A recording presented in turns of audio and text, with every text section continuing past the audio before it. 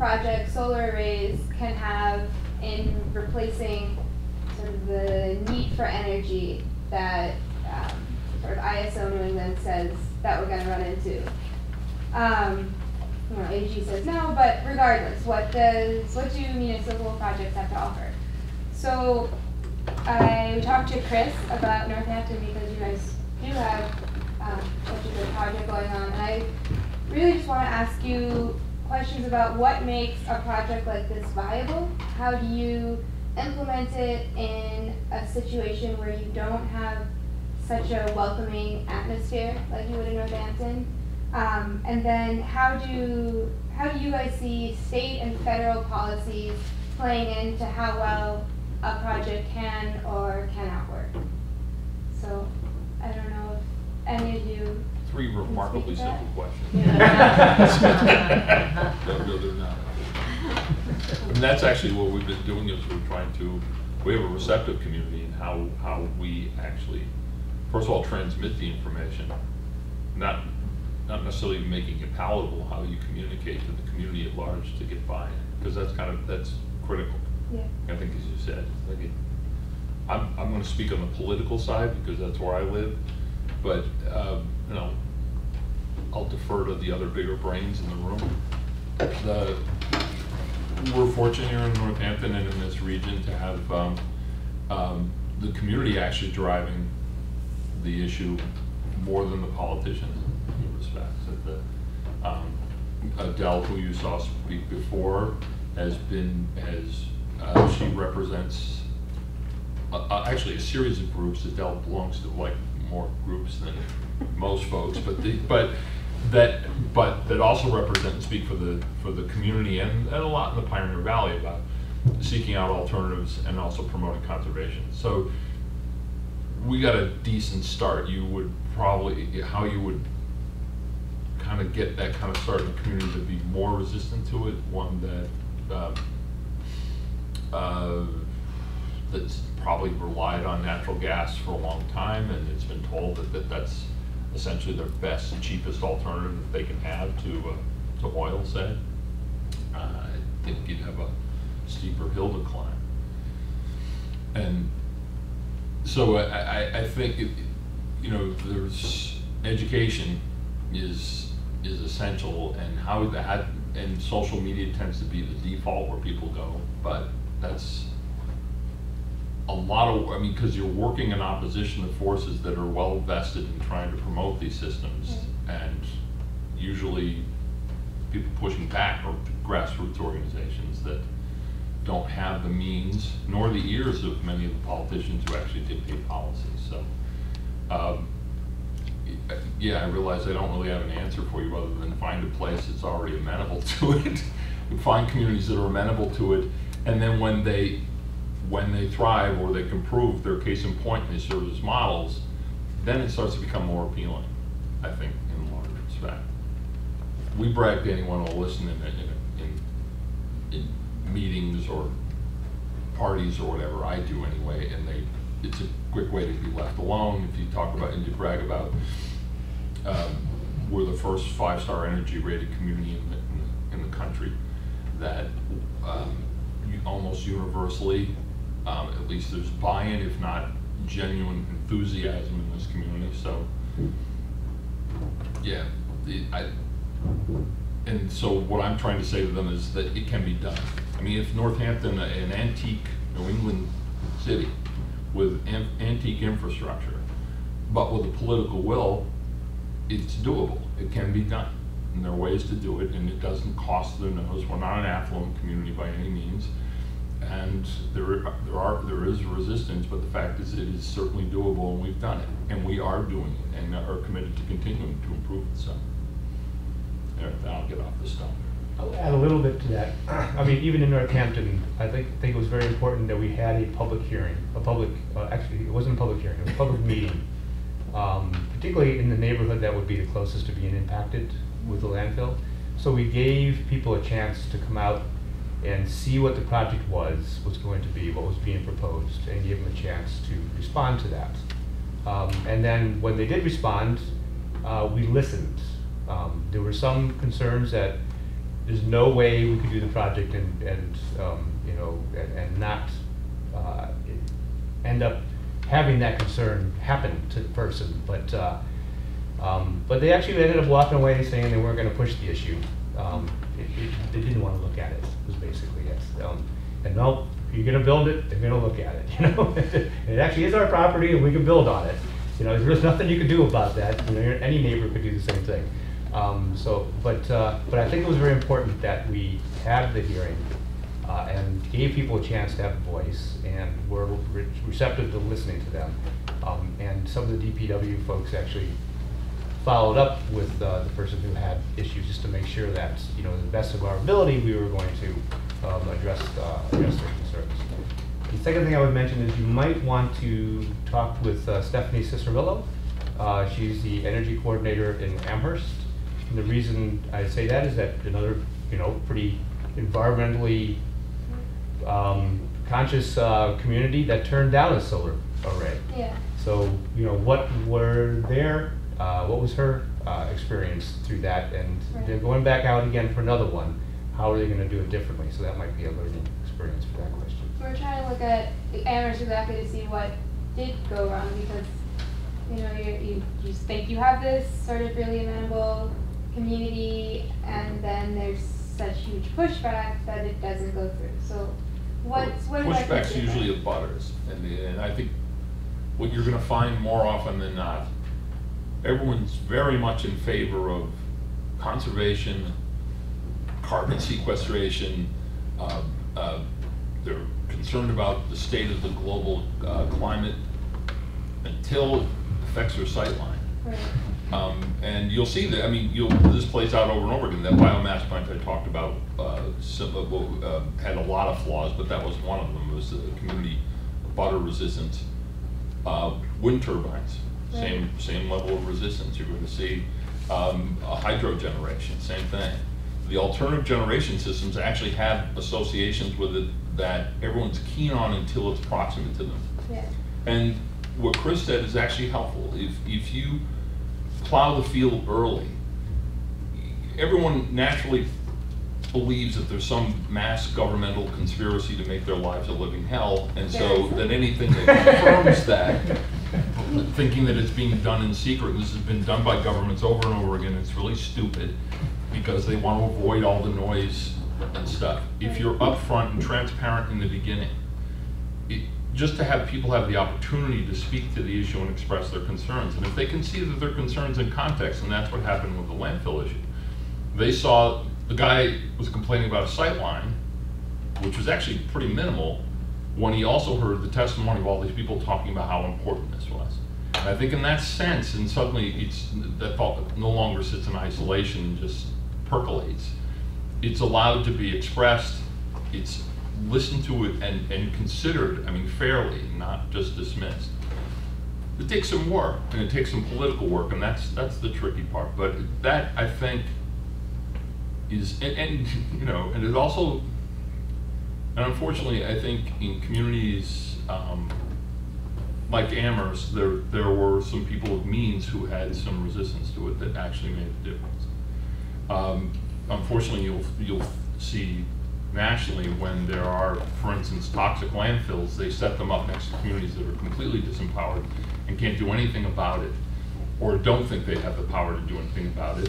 And I would argue that's partly why Springfield got a biomass plant, because there wasn't the ability to resist it with the same amount of people power that they got in Greenfield. So those are the tricky, nuanced political parts. And they get even murkier too, but.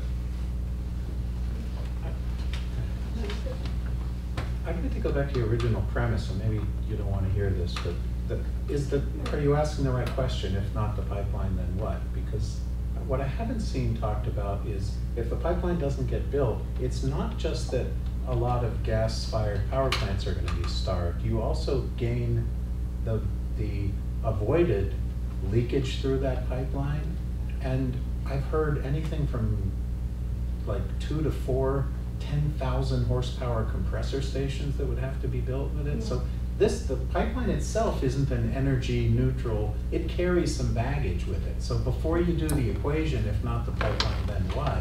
first say, well, then what? Doesn't have to overcome all of that stuff. So that's one, so the amount of solar you would have to put in to offset the pipeline, first bring down the pipeline benefit to a real benefit. In other words, how many million decatherms of gas it's really going to deliver net after all of the leaks and after all of those horsepower. I think you're passing off the cost to customers. That's when right. they have leaks. Yeah. Right. So the position is McGovern does not want the pipeline. Right. He's firmly against this. Right. What he's trying to find is when people ask him that question, they're like, oh, you don't want the pipeline, what do you want? Right. So we're trying to find answers for him. And again, this is sort of one of the smaller ways that we can look at it. And then on the solar side of the equation, I think in my mind, the two big questions that have to be answered or policies that have to be addressed are the net metering that we all know about. Right. And then I think carbon pricing is the only way to get these projects economical again. The developers are ready to go with some combination of tax credits, net metering, and carbon pricing. They can make these projects work in thousands of locations today. But we just had, one of those three legs of the stool pulled out from under us, and the other two haven't been put up yet. So we need something. The investment tax credits look like they're good for 5 years, but there's a little bit of uncertainty on the horizon there. I think the next sort of political wave ought to be carbon pricing. I think you also have to think about it temporally. You have to think about the different stages of any project and what the different, the opposition is at different stages. So, using the landfill as an example, people are worried about the building of the landfill, how much that's going to disrupt, how much noise there's going to be, how much traffic there's going to be. And then once Bill referred to the issues of sightline or smell could be another issue. So those are, after it exists. So I think that it's useful to think about addressing things along a timeline. And the other thing I wanted to say was, there's something else. I forget. I'll remember and say it later. Yeah, I have some friends, have you talked with Janice and Steve and their feelings about the pipeline? They live up in Warwick, and they're just friends of, they're people we know in common. And they have been talking to people in the community about what it would look like. And so if McGovern, Representative McGovern would like to point out the same, comparison to a landfill. Right. So the width of the burn that they have to create is so many thousands of feet wide. Right. The issue of leaks that will come up and the different fire, equipment and this and that has to come in is tremendous. Right. So all of those effects. So, and then if somebody says, oh, well, but I really need the gas. There are just so many other alternatives that they can use in their house. And the thing is, a lot of people who are in housing developments and apartments, they're not paying for a lot of their heat. So being more efficient is not an option or not a motivation for them. I feel like there are so many different things that play into efficiency and even insulating your house. A lot of people don't even own their own house. They're in these buildings. And then the developers are developing huge developments that don't include any solar, that don't include any, high performance type of insulated envelope or anything. So it's how do you address those things first? I think that unfortunately politically the argument's always been framed in the wrong way. I mean, it's the equivalent of saying to someone, you should quit smoking, and they say, well, what's the alternative? What's a better alternative? And I think that's to Scott's point is, and unfortunately that's how lobbyists frame the argument. Yeah. It's, okay, we'll come up with a better alternative. Oh, we do. We have demonstrable better alternatives. And the one that you're using now has so many manifested downsides that we all see in a regular time. We've lost people's lives in wars and inflicted untold harm and damage to people to sustain a system that clearly isn't sustainable. So it is like saying, well, you really should quit smoking. It will kill you. And having them say, well, give me a better alternative. And you say a better alternative than quitting? Well, I don't know. But the fact is there are demonstrable systems that work with remarkable efficiency, that are renewable, that have the impact is negligible, and other than sight lines and the like. And I think I can understand the frustration in having this argument, the frustration we all experience when we watch these debates on television. We see a senator come with a snowball and throw it on the ground and deny climate change. I told you it doesn't. That's right, exactly. I mean, that's the baseline you're starting from. I think you need incentives for those alternatives is what the big, I mean, it's funny that we haven't actually mentioned cost other than the question around the pipeline. I mean, I think that what government can do, federal and state government, is provide financial incentives. I think the Solarize program here in Northampton and all around Massachusetts has been a great example of how you do convince people to kind of get on board with something. You offer the alternative with an incentive, a financial incentive that, you know, helps them to, you know, to make use of these programs. So I think that you need the alternative, but you need the incentive to actually go after that alternative. You also have to address people's claims that there is no substitute to natural gas in some circumstances. They'll claim that, you know, what do I do to heat a building or my home on a cold, dark winter night when there is no solar? So to them, I would say, well, you need some storage for solar.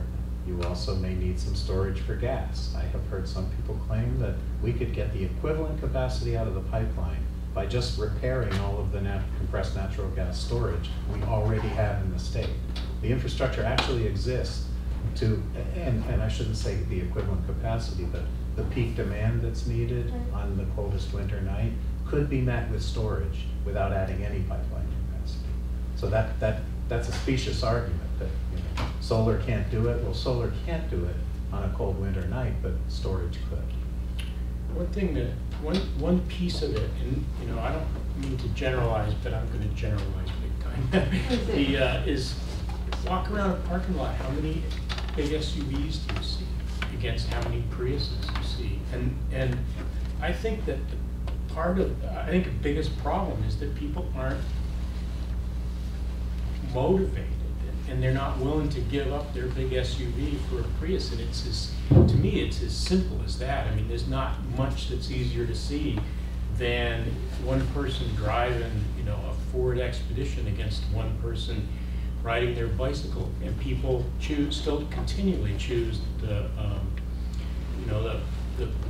best-selling vehicle in the country is a Ford pickup truck now. And how many people really need a Ford pickup truck? And so so there's where kind of like a good example of what the whole alternative energy movement is up against is the percentage of people that want to drive a Ford pickup. And then, but Louis, I don't want to interrupt you. Only when you're done. Great. When I have something. The simplest, you know, probably the biggest bang for the buck we could get would be energy saving measures, insulation, and you look at why aren't people willing to? Why isn't it just the way of the world?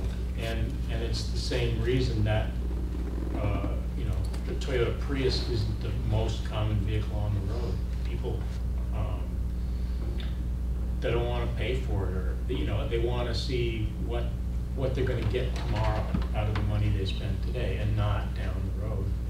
And you know, this is not to say that anything I've said, you know, helps you with the direct piece of it, but I think it gives you maybe another perspective on what you're up against. It's true, and what we found is the saving the world argument isn't that good of an argument overall. And largely you need to go back to what is it gonna save you? How much money will you get for switching? It's the one thing you should take some comfort from is 30 years ago we'd be sitting in this room, it'd be all males and we'd all be smoking. And there are. Oh, thank you for now. but the fact is that culturally, it's a slow slog, and you know, Martin Luther King said the arc of justice bends slowly, but it does in fact bend, and it's a cultural shift. It does take you know, it took government investment and buy-in to basically convince the majority of people that we shouldn't smoke. It would take some government. As Councilor Klein said, it would take some stimulus, some promotion, and understanding to the individual, that, as to Louis' point, because you know we project upon ourselves all sorts of lofty ideals, but as I said, you're going to run into. I bet you every one of those people who opposed the solar array in Amherst was all for alternative energy and probably opposed the gas line. But the fact is that you have to speak to the individual, make them, and educate them, and realize what's in it for them. That tends to be it. Yeah. You know, is it cool? Is it going to save you money? Is it, you know, I think, you know, if I can convert a wall into a battery storage that'll basically make me energy autonomous, that'd be wicked cool. I'll do that. Those are the things, and unfortunately, those are right now relegated to the wealthiest among us, not people with means. Yeah, until Kanye West starts, you know, driving a Prius, I don't think you're going to see a lot of sway in some way in pop culture as far as that goes. Adele has something to say. Well, those are individual measures, but getting back to the policy issues, you know, I don't know if you've looked into what New York State is doing, but it's so impressive. You know, they've set a goal of getting 50% of their energy from renewables by 2030. And the policies that they're implementing statewide are just really inspiring. And one of my favorites is that they're requiring the utility companies. You know, utility companies are allowed to be monopolies, but that means they get to be then regulated. And so they're actually saying, okay, we are going to regulate you.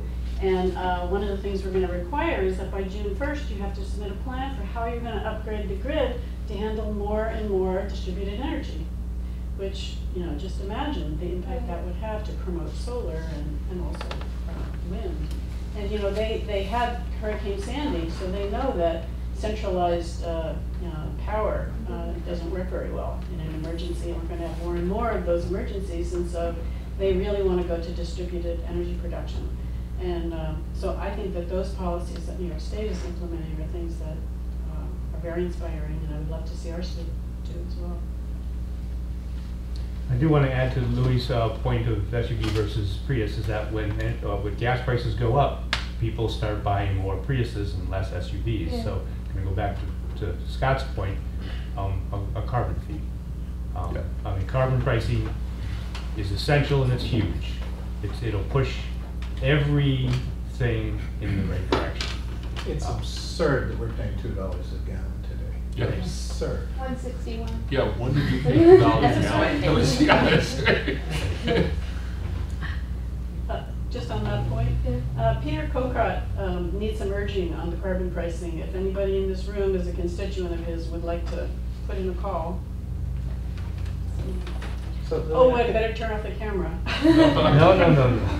Okay, I could envision a graphic in your capstone report that shows the pipeline in end view. And you've got this nice round thing that could be a pie chart.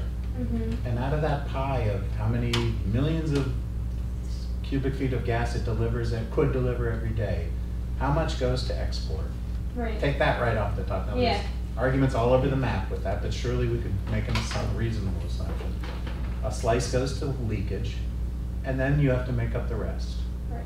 So we named them all today: conservation and efficiency, solar, storage, gas storage. And you could probably get that pie chart from Massachusetts Climate Reduction Plan. That Maura shows. Healy's got it. That it shows how we're going to get to the energy reductions that we need. Right. So it breaks it all down in percentages. Yeah, that's a good point. So you So just you have could to probably- convert those numbers Right. into equivalent, Sizes. BTUs of gas. Right. We've been, I'll bet you could get there, though. I bet you could get the whole pie chart covered with it. we ran a report on the gas permits in Northampton and pulled out furnaces, boilers, and estimating how much more efficient the units that are replacing what's getting taken out. And I brought it to Columbia Gas and said, Northampton is saving a ton. Why can't we have at least a part back? Even if we saved $1 million, can we get a new connection for 500,000? And they said, oh, we'll think about it.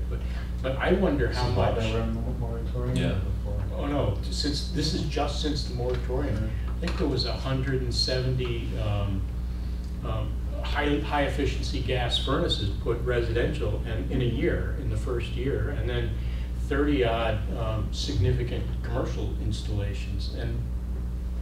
But I think that the gas that we're saving is probably going somewhere else. You know, and it was a little depressing to see that they're not even willing to talk about nuts and bolts about the existing infrastructure. And the argument the gas company advances on, the bumper sticker argument that they're advancing, is with the decommissioning of coal-fired plants for electrical generation. They need to offset that with more higher volume gas at the expense of home delivery. So that because we only have so much pipeline capacity, we can't get it. So in order to give you your electricity, we can't give you your gas for your high efficiency converted systems and conversions. And that's been held out. I actually don't have the means to challenge that one way or another, but that's what they're hanging their hat on, and that's what they're offering when they say, what is the alternative? We have no alternative. You made us shut down coal, and you're killing Kentucky. And now you're talking about shutting down gas, which is supplied from the United States. It's not a foreign fossil fuel investment. So give us an alternative. How do we power these power plants? How do we, and to Adele's point is, you know, creation of microgrids and you know, more autonomous systems rather than go to centralized systems. They're just reinforcing an existing system without much innovation, because that's what they do. That's what their stock and trade is. But the fact is, the resistance you're going to get is a corporate resistance, sanctioned monopolies that are allowed to make money, and they do have some considerable political sway. And the argument has to be appealing, has to be made to appeal to the citizenry. Well, hopefully, that's the theory anyway, that they somehow charge their representatives to act in their best interests. That's what I've heard anyway. One thing I'm struck by in this conversation is you might want to look at social marketing, or to take a page from the playbook of public health promotion concepts, because it just seems to me as we're talking that different segments of the population need different kinds of messages and different kinds of messaging. So it'd be really useful to think about what those different segments of the population are that you need on board, including policymakers, and figure out kind of what the messaging is that's convincing for the particular parts of the population. And it just seems like in a report like that, you have to talk about that messaging, and to think about it very kind of scientifically in that way. Yeah, that's the sort of my general field of interest. I really like looking at messaging and what it takes to get people to make some change, or just to read a goddamn one-pager. So were we to have more time on our capstone, that's something I'd really like to explore more. I think I've run out of my time. Yeah, I think Very it's generous. good. I actually think I mentioned this when I met with you last time. I didn't have it written down, but Right. I'm going to try to send you some info on social marketing and messaging. Excellent. That's out there. Thank you so much. So I have my cards. I'm going to leave them with Chris. And I'd love to talk with any of you if you have more questions or something pops into your head. We got cards too. So Sure. Yeah, I'll swap you. Thank you so much for your posted, fingers crossed. Fingers crossed. Okay, next up we had LED streetlights. And I thought, actually I thought it was gonna be me and Mary were gonna come back and tell us about looking at 3 different manufacturers' LED streetlights, the ones that Siemens are, because out in Medford, Mass, they had demonstrations, both 3000K color temperature and 4000K color temperature. And the day before we traveled out there, their project got to that street and they replaced them all with new LEDs, but it no longer had a sampling of them. And so we did not go. So you know, basis of comparison then. So. Yeah, it was like they were, now, on the other hand, they just removed them from that town. And I wasn't going to ask this of them. I was going to settle in on, basically look with what they would figure out which manufacturer we want to work with and just get that sample in. But since they did just remove them, they have to still have them in hand. I'm thinking now that maybe I will ask them to install them in Northampton as soon as possible. So we can take a look at them. Why did they remove it? They have the projects moving forward, and they had them installed as samples to look at. They picked one of them to go with. These are samples only. Right. Which one did they pick, just out of curiosity? I think they are working. I think they chose Acuity. No, any color as far as. 3000K. Yeah, 3000K. Right. So, and we have gotten investment grade audits back. They're finally improving enough that I'm able to work with numbers, but they are still sending me cut sheets for 4000K lights, giving me product number for 4000K lights. There's little details that these guys, I'm getting very frustrated with them. But towards this end, since we do have good numbers on pricing now, I have spoken with Susan Wright, and just a heads up that she will be coming to City Council to approve bonds for a number of projects, LEDs being one of them. So that'll be next Thursday, March 17th. So you guys can have a heads up that. And you already did approve a bond for this 6 months ago, but at that time I didn't realize that we could include the non-city owned ones that we're going to buy and work into this. So that enlarged the size of the project. That increased the size of the projects, so the price has gone up. So you guys already had approved $700,000, and so now Susan's going to come back in with another number that's going to be around $1 million, and yet I'm also trying to get pricing on the post top lamps that we have a grant for. So the grant doesn't cover quite all the costs of the post tops, and if they can give me the pricing in time, I'd like to include that in here, so that might tweak it up a little bit more, so that they would do the post-op piece as well, and that cost would get blended in with the whole payback. Payback at the moment is looking at about 4.5 to 5 years. Okay, that's Great. Yeah, it's a good. And let me just clarify, not an additional million to the 700. Okay, No, good. no, That- it that'd be a increased. little harder to swallow them. Right. Why a bond? I thought it was a performance contract. It is, but still, we need to pay them for it, and then the performance contract is it pays off the bonds. The savings will pay off the financing. Ah, Yeah. That's the way. so they're not financed. Siemens is not financed. No, and if they were, then that would be yeah, it's got to be financed either way. But Right. they're not financing it. No. Right. So I think that's it on LED streetlights. It's funny because the 3000K and the 4000K, I know that like 4000K was installed in New York and in Brooklyn, and I was there about a month ago, and they're super duper duper duper bright. And I was down at IKEA and I had to get a light bulb to just replace one last incandescent bulb that we have in our house. And on the package now it says it's 2700K. And I put it in and it was this nice warm, that's it. So like, I know the 3000s are not as efficient or what have you, but Which actually may work in our benefit. great, because I think they're gonna look a lot better. Okay. Yeah, let me explain that Yeah. really quickly. What I've been told by Siemens is that if you go from 4,000K to 3,000K, you do lose efficiency.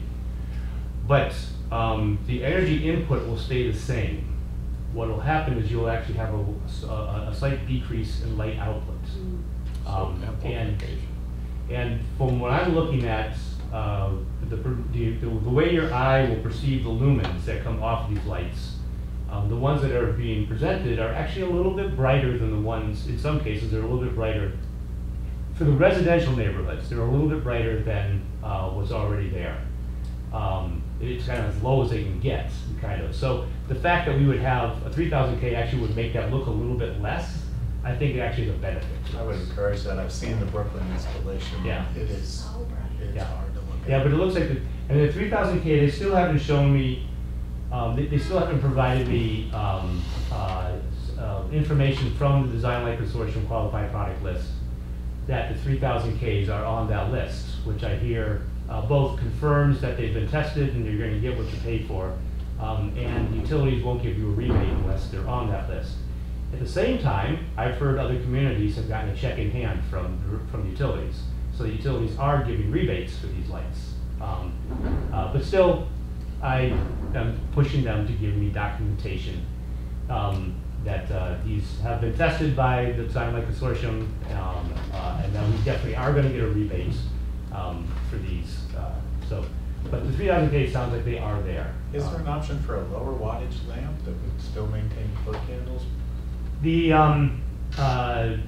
I believe all the lamps that we were looking at can be tweaked upon install. So you can have them at maximum brightness, or you can say, don't set them down 10% or something like that. So even though their rated lumens, might be a little bit too much, we should be able to turn them down a little bit. The only difference then is that you're now using less power, but the way the rate structure is, you're paying in a binned, 1 to 50 watts, 51 to 100 watts. You're paying in binned amounts so that if you're rated a certain amount, you're going to pay that amount. And if you tweak it down, you have energy savings. You have better, light that's better, but you're going to still pay the same amount. So yes, we should be able to make sure we get the lighting. You might have happier residents. Exactly, I've told them that. I said, look, you're not going to have people in Northampton screaming about it being too dark. You're going to have them screaming about it being too light. Because what portion of the lamp posts are owned by the city versus National Grid? I mean, how much is this? The poles, we don't own the poles. We don't own the poles, we don't My own the understanding is arms. we can only put the bulbs in particular, I mean, I'm sure everyone on this commission already knows these things, but that's not true that there's some lamp posts that we can actually put these bulbs into and some that we cannot? These are, what I'm talking about right now is Cobra heads, the ones that sit out over the streetlights. These aren't any kind of fancy, that's the add-on I want to do is the decorative post house. But I'm talking about the ones that kind of sit out in the streetlights that shine out over the street. The fixture on the end of the lamp. So everywhere Replace in the the whole city thing. though? Yes. And, okay. And there are some Cobra heads out there that the city does not own. Someone might have it for their parking lot that they contracted with National Grid for. So there will be still some out there that look like, well, that's a street light, but it's not a city-owned product. What do we own, 90, 89% or something of the Well, we own currently, systems right now? but we're gonna buy the last of them. So the Yeah, last, it's like 90%. yeah, last 10%, 15%, we're gonna buy them for $30,000, about that. So it's a very minor amount compared to the investment of the system. And so we will replace every streetlight the city has, every streetlight that the city pays an electric bill for will get upgraded. And what period of time? I mean, it must take a long time to get to each of these poles. Once once the lamps are in town, there's the lead time of getting the lamps in. Once the lamps are in town, it should take about 2 months. They'll go through the entire city and replace them. But I should give you a caveat. That you had said that it could never be too dark for folks in Northampton. That's some people. When Northampton actually cut back significantly on street lighting to trying to realize savings, there was considerable resistance. And in fact, the precursor to this committee was a committee that was specific purpose was to address streetlights, and people would have to petition on 3 points for qualification to get a new streetlight. There were tense meetings, so it is a change. The very nature of a change will prompt. There won't be there'll be some hallelujahs, but those will be drowned out by by lots of other people who are going to be quite upset. Okay. And it will take time to become adjusted, and that's just to give you a heads up. Just I don't want to rain on your parade, but it's not going to be. Bill, point taken. But on the other hand, we are not removing lights except for in a few rare cases. So there will be a perceptible change for people, and that will qualify. And I'm hearing other towns, they're not getting complaints. Oh, good. Yeah. I hope you're Tells me right. though that maybe a little proactive promotion. Yes. A little public education. Well, we'll definitely have sample lamps. Even if we don't get all 3 different manufacturers, it's always been planned that we would get sample lamps in, and that would be publicized. And that would be the time when we would say, this is happening, come take a look at the lights, you know, this is what's going to be going in. And yes, we won't catch people by surprise. Although, I've heard of a very successful program in Sweden that what they decided to do is try something for 6 months and then do the referendum. And they know it would not have passed before they tried it, and after they tried it, everybody loved it. Ask forgiveness. So sometimes you just go ahead and do it. Right. But no, I think proactive communication is probably the better bet. Quick question. Are Sure. all the lights in all the schools and stuff, those are all included, even though they're not street lights? No. So public, I mean, the city owned The parking lot. parking lot. Yeah. Well, parking lot lights, the ones that are, you know, the little decorative colonial or I'm just acorn-shaped thinking of ones. JFK. I was there last night for the band concert. They got a lot of lights around there. Yeah, those are on their meter, and Okay. we have not looked at those yet. But we are very interested in looking at kind of one of the next projects is LEDs upgrades at schools in and out. It's now getting that LEDs are viable for indoors too. So that will be another project that we'll be looking at. Any other questions on LEDs? Staff expenses in the SEBE conference. I managed to get a scholarship to this Net Zero Cities Initiative workshop at the building. Carbon neutral municipal, right. Right, carbon neutral presentation by from Stockholm, Sweden, and Cambridge, Mass, who has a net zero energy plan out right now for their buildings throughout the entire city. Fascinating. I don't have time to go through all of it. Wonderful sessions next day on microgrids and batteries, and on energy efficiency outreach and education. So really worthwhile. And I would welcome a motion for the mayor has approved my expenses for that, which were $626.03. And I would welcome a motion. David, maybe you're the one to communicate with the mayor on That's this. fine. You know, we submitted it per protocols to take the funds from the revolving fund. Mayor approved it. This is just simply a sort of a housekeeping measure for the commission to sign off on it. Right. So, Motion to sign off on professional development for Chris. okay. And second, any discussion? None, but if you could send us a copy of the breakdown. Sure. Yeah. Yeah. Okay. I've got it right here, actually. Okay. Can I just walk over and show it to you? Yeah, that works too. I'll check it out. Sure. Okay. Great. It's an eminently reasonable amount, so I have no problem with that. So. Okay. Any further discussion? All in favor? No opposed. Okay. Thank you. That's all I have. So. And Chris has assured me that next year he will be riding his bike to Boston. Excellent. So, the cost will come in less. Net zero. 621. Bicycle tubes. Bicycle tubes and moleskins. Yeah.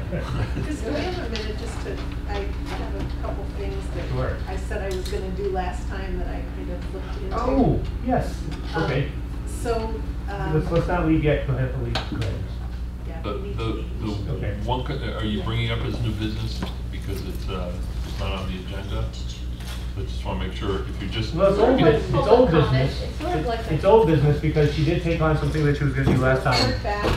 Well, I'm just trying to make sure that we conform to the rules that we laid out, and if, I can wait till next time and we can. well, what I'm saying is you can mention it now for discussion at the next meeting, or you did discuss it last meeting, but it should be on the agenda in order to be discussed. Right. as a- But we're not Yeah. voting on it, but it is new, the Right. public didn't have an opportunity to know, that's the thing, the public Right. didn't have an opportunity to know that it would be discussed, that's all. Right.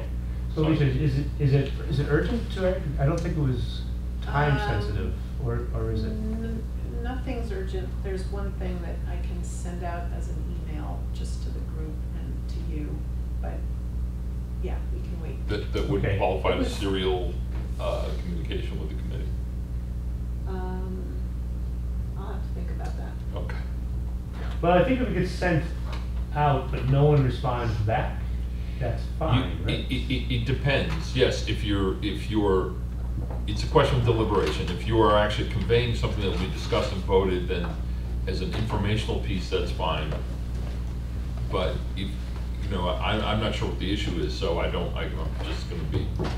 Now I'm really curious to know what you found Right. out. Read your Can't minutes. wait- Can't wait. Read your minutes, it says what you. I mean, It says what Alicia and Bill actually were going to do some research on. Right. The tricky part is the open meeting law requirements that we seem to be the only community actually committed to abiding by it, but I want to make sure that we don't violate it. So I'm, in the interest of transparency, not in the interest of trying to squelch information. Right. So Alicia, I also want to apologize because normally when there's a follow-up like that, it should be on the agenda, and I missed it. That's okay. Do It feel probably free would to. be useful to have, if there's enough time in most meetings, to have a new business piece on the agenda so Okay. that we can just bring up something for the Okay. next meeting. But I that's- could do that, yes. And it's built into everyone, so basically it's implicit, so this would be a new introduction of new business for discussion on the next agenda.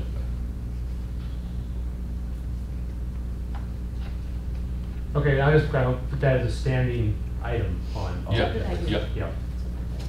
Yep. We've never needed it before, but. I know. Yep. We not all. That's fine, I'm absolutely All fine with that. subcommittees of the city council now have to be declared as full council meetings in order to conform to the law if any other councilors show up, so. This is a mayoral committee, so it's a little different, but. Okay. And,